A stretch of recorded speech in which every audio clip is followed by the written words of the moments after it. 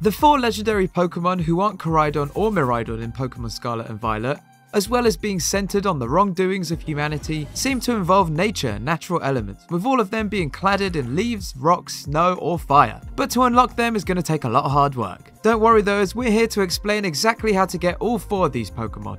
These ominous black stakes are used to unlock secret shrines all over the map, each one containing a legendary Pokemon. By finding all the ominous stakes, players can unlock each shrine and earn a chance to capture the Pokemon inside. Referred to as the Ruinous Pokemon, Chien-Pao the saber-toothed tiger, Wo-Chien the snail, Ting-Lu the reindeer, and Chi-Yu the little fiery goldfish are all up for grabs. So let's start with Chien-Pao. Chien-Pao is a dark and ice type Pokemon cladded in snow, and its stakes all have a yellow glow to it. Just remember, never eat yellow snow. First, let's track down the Icerend shrine. It's located here, on a high cliff on Paldea's west coast, south of the Asado Desert and north of the unmarked wind turbines on the map. All of the stakes for this shrine are in the lower left corner quadrant of Paldea. Nothing north of Cascarafa, nothing further east than Messagoza. Also worth mentioning, we recommend having all of the ride Pokemon abilities unlocked which you get from the Path of Legends. But as these 4 legendary Pokemon are around level 60, hopefully you would have had all these unlocked anyways. We've numbered these in rising order from southernmost to northernmost, though it doesn't matter which order you pull them in. However, this way you can start at the bottom and work your way up to the top. So let's start with yellow stake number 1. Halfway down the waterfall east of Alfonada is a tiny ledge on the left side with the stake and nothing else stuck into it. Yellow stake number 2 can be found when you head to the beach on the west coast of South Province in Area 6. You will then see a slope rising to a large cave that turns out to be a long straight tunnel. Halfway down the tunnel is the second stake. In the same area, head to the surface, this time climb the mountain overlooking the northern pass. On its east side is yellow stake number 3, stuck into a ledge. From the nearby Pokemon Center, head southeast and down the mountain. Halfway down is an outcropping with stake number 4 resting in it. Southeast of the turbines, near where you encounter the Bombarda Titan, is a circular pit with a pillar in the center. Stake number 5 is stuck into the pillar, meaning you'll need to glide, climb, or jump carefully to make it over the gap. Head to the ruins south of Asado Desert.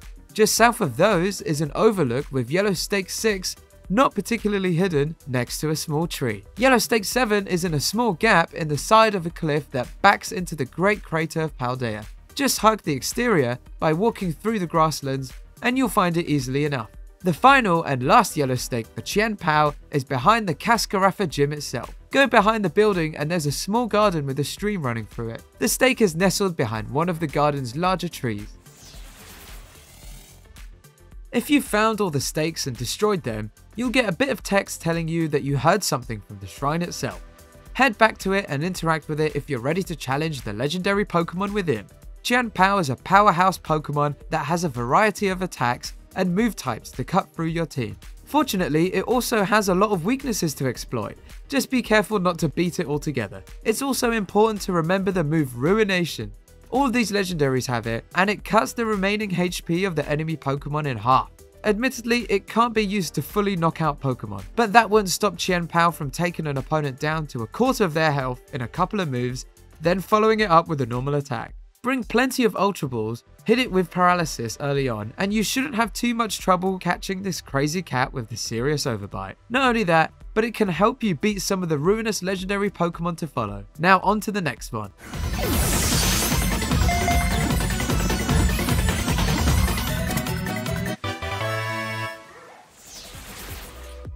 Ting-Lu is the legendary Ruinous Vessel Reindeer Moose thing that's ground and dark type. It's found in the Groundblight Shrine north of Casaroya Lake. North of the lake itself is a large section of mountain. In the mountain's southern wall is a small ravine with the shrine clearly marked below, and even a path marked on the map leading up to it. Inside waits Ting-Lu. Its Pokedex description says it brings its exceedingly heavy head down upon the ground, splitting the earth open with huge fissures. Heavy as the head that wears the whatever this is. Ting-Lu's stakes are green and in the top left corner of Paldea, largely in or around the Casaroya Lake area. The same rules as before apply again, so let's start with green stake number 1. For stake number 1, head to the grasslands north of Asada Desert and there'll be a perfectly circular hole in the middle that you can drop down. You'll land in a cavern on top of a pillar. The first stake is waiting next to you. From the last stake, simply walk outside to the north and drop down to the grass near the waterfall to find stake number 2 waiting for you. For stake number 3, there's a grassy outcropping in the side of Grasswither Mountain. You'll either need to jump down from above or use your box legendary's climb ability, but once you reach it, the stake is waiting in clear sight. Next, go to the smallest island in Casseroya Lake, basically a tuft with a tree on it. On its west side is the next green stake number 4, on a small ledge.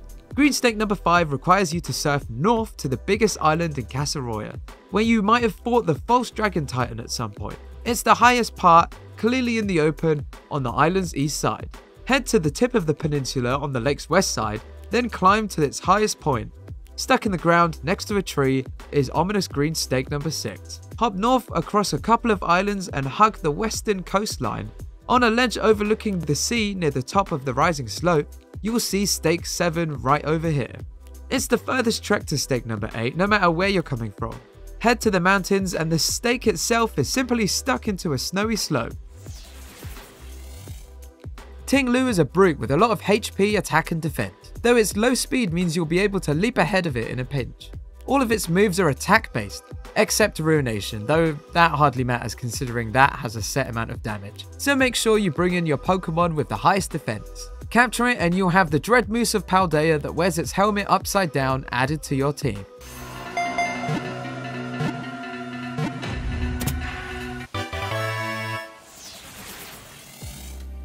Grasswither Shrine is found on Paldea's southern coast against the cliff wall on the stretch of land between Poco Path Lighthouse and the beachside Pokemon Center at the bottom of the South Province in Area 1. Got that?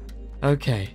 Inside you can find the Ruinous Tablet, also known as Wo-Chien, a grass dark type snail with a sturdy special defense and the day ruining move Giga Drain. To get inside, you'll have to go for the purple tinted black ominous stakes. This time, all the stakes are in the lower right corner of the map and usually in grassland or canyons far from civilization. With a couple of exceptions, do them in any order listed for the simplest, shortest snail trail to Wo-Chien. Let's start with an easy one. Scale the cliff that the shrine door is stuck into, and literally overlooking it is the first purple ominous black stake. Follow the river south of Los Platos west to its source, then head up the cliffs at the very top near the little spring is purple stake number 2 in the ground. Purple stake number 3 is north of Los Platos on the cliffs on the east side of the path overlooking the zone in a slightly forested area. The next one is at the highest point in the area, at the very top of the precipice in the middle of South Province. Just keep climbing and you'll reach purple stake number 4. On the south side of the first bridge linking South and East provinces, right on the edge of the river, is, you guessed it, purple ominous stake number 5. Go to the dusty scrubland east of Messagoza, and at the north side is a raised plateau you'll need to climb up. Stake number 6 is up there, giving you a clear view of the Messagoza bridge. Follow north through the scrubland and canyons towards the very edge where it meets the fields of the East province. The two biomes are divided by a ravine, and on the north side of the ravine, where the land hooks outwards, is the precious penultimate protruding purple stake number 7. Perhaps the easiest ominous stake to find, just head over to the town of Artisan and the West Pokemon Center. Just south of that building, on the river overlooking the town, is stake number 8. Pull it out and head back to the Grasswither Shrine when you're ready to take on Wo-Chien. As befits the snail, Wo-Chien is something of a tank, with a high special defense in particular, and fairly robust HP, special attack, and defense stat to boost. We recommend giving something False Swipe so you don't end up knocking it out by accident. False Swipe can only be obtained from Mr. Jack in the biology room after doing your first biology lesson and having obtained over 30 Pokemon. Use bug attacks carefully as they're doubly super effective. They'll do huge damage, but maybe too much. And while Wo-Chien's tricky moveset might make it a little hard to catch, it's definitely worth it, because then you'll get that moveset added to your team.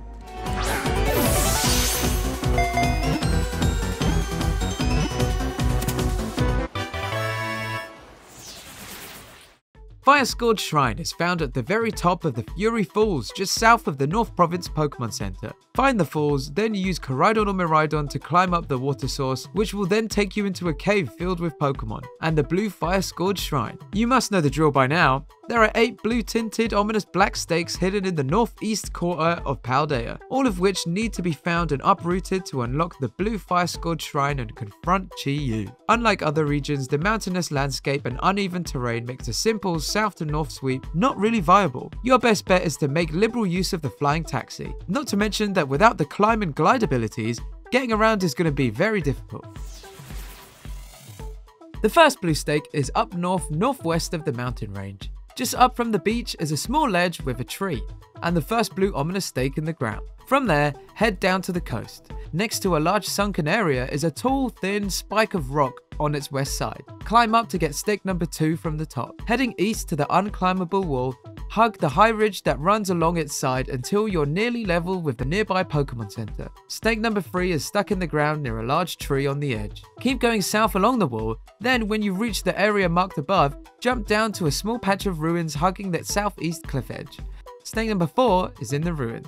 Next, head to the lighthouse northeast of Levencia. Just northwest of that is a raised cliff overlooking it, with stake number 5 jutting out of the cliff. For the next blue ominous stake, head to the north of Tag Tree Thicket. Backed against the cliff is a raised plateau, with stake number 6 waiting for you there. On the section of brown cliff, you'll see a tiny spot of green marked on the map. A tiny patch of grass with a couple of trees. Stake number 7 is here, on the descent down the mountain. Stake 8 is kind of a joke, as it's actually on top of the shrine itself. Leave the cave with Firescourge shrine at the top of Fury Falls, and use Koraidon or Miraidon to climb down. Directly above the shrine is the final stake. Grab it and drop back in to reach the open shrine. Something smells a bit fishy here, as despite looking like a fish, Chi-Yu is not a water type. It's a dark fire hybrid, with a moveset even more annoying than Wo-Chien's. Ruination does huge damage. Bounce will cause your attacks to miss like Fly, and Swagger will boost your Pokemon's attack and inflict confusion in the same process. Be careful about attacking, because your attack is improved by Swagger, so even if you land a hit, you risk miscalculating damage and knocking out this little demon goldfish. Be cautious. Chi-Yu is a good all-rounder. In terms of stats, its special attack and special defense and speed are especially impressive, and its broad moveset gives you a lot of options when deciding how you want to build it.